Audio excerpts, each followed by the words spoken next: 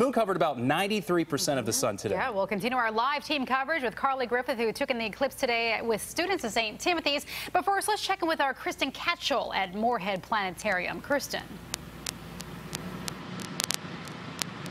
It was a really awesome day here, Sean and Sharon. The crowd has started to wind down here at Morehead Planetarium, but earlier this afternoon, the area was filled with people watching in excitement as the moon covered the sun.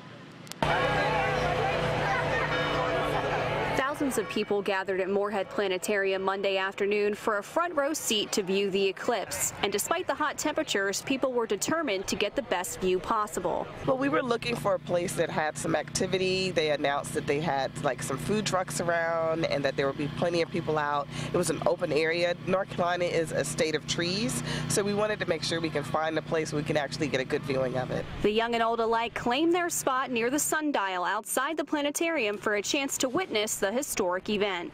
It only happens once in a lifetime almost.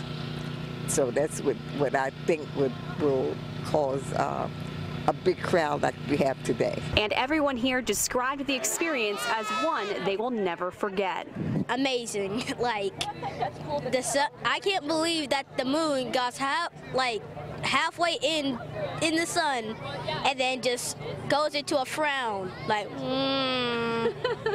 Well, it got a lot dimmer than I thought it would. It's not completely dark though, but it's still exciting. It looks like there's a filter everywhere, and it got a lot cooler. It's really nice. So the director of the planetarium, I spoke with him earlier, and he estimated that about 5,000 people were going to be here watching the eclipse from Morehead. And with all of the events and activities going on here, I think that this was definitely the place to be if you were staying in central North Carolina. So I'm live in Chapel Hill. I'm Kristen Catchell. Let's send things over to Carly Griffith.